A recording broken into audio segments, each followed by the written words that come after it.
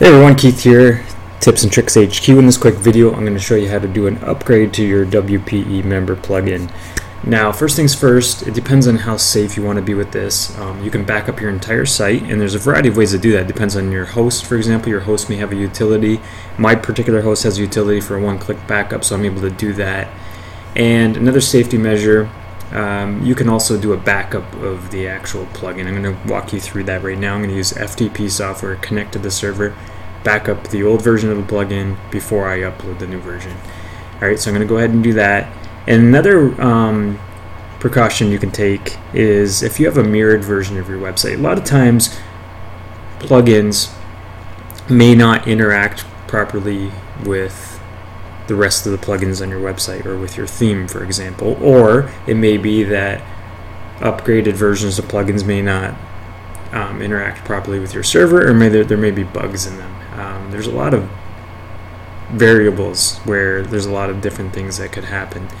So what is a really safe measure, especially if you have a website that's got a lot of existing traffic, that's a live website, there's a lot of transactions going on, a lot of times it's a good idea to have a test version or a mirrored version of your website where you're able to do the test of the new version of the plugin before actually pushing it live. Now, depends on your host. That may be something that you already have existing, or you can install, or you can duplicate your WordPress install in a subfolder or subdirectory. There's different avenues you can go there. That's the extreme safe route to test it. Yeah, so you got to make sure that the variables are the same, though, that you're testing on the same server with the same setup, so that you can make sure it's an authentic test. What I'm going to do is back up the existing version here. So I'm going to head over to my FTP software. I'm logged into the server here in the wp-content/plugins folder.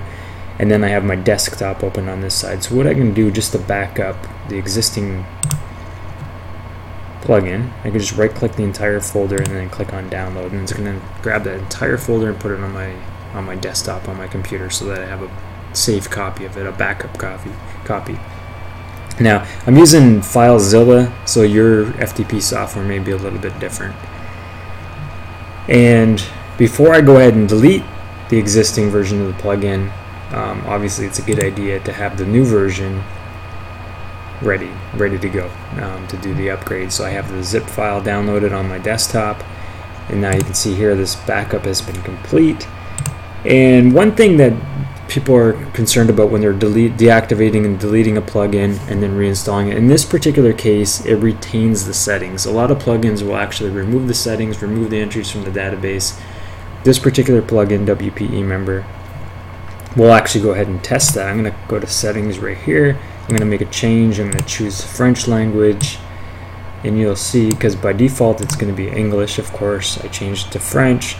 So now when we go into plugins, I'm going to deactivate this plugin, and we have a backup of it, so that's okay. And I just want to show you that after we do the upgrade, we can go back into the settings for WP eMember, and you can see that the settings were retained because it'll still say French. Alright, so I'm going to go ahead and delete this. Yes, delete the files. Alright, so now this plugin no longer exists on the server. So what we want to do is get this plugin on the server now. So the new version here. I could unzip this on my computer and upload the folder, or I could just go, since it's a zip file, I can go the traditional route, go to add new, upload plugin, choose file, double click on the zip file, click install now. My particular host asks me if I want to do a backup. I've already done that. I took care of that. So I'm going to activate this plugin, and that's it. Now we got the new version of the plugin installed. You may have noticed the version numbers. I didn't actually do a real upgrade.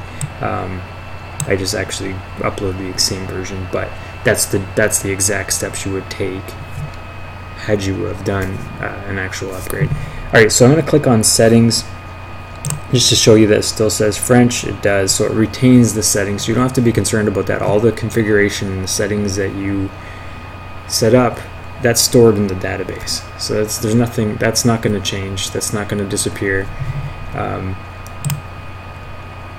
If you made any custom changes to the plugin files, that's where you're going to need to make a backup, or sort out how to make those changes again afterwards. It's generally not a good idea to make edits to a plugin files, but if that's the route you went, then you probably already know that you need to make a backup of those before overriding with the new plugin files. Alright, that's all there is to it for upgrading WP eMember.